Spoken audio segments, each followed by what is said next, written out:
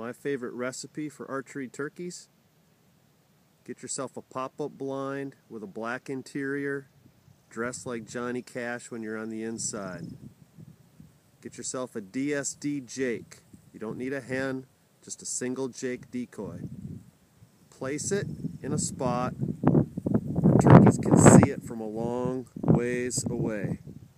Field edges are perfect spots. When you hear a tom gobble in the distance, don't hen call to that tom. Instead, use a shaker call, a gobbler call. My favorite is the Primos gobbler.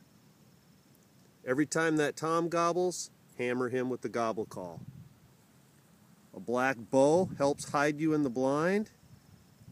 Most importantly, when the tom confronts the decoy, aim for the neck and hit him with a Magnus bullhead, broadhead.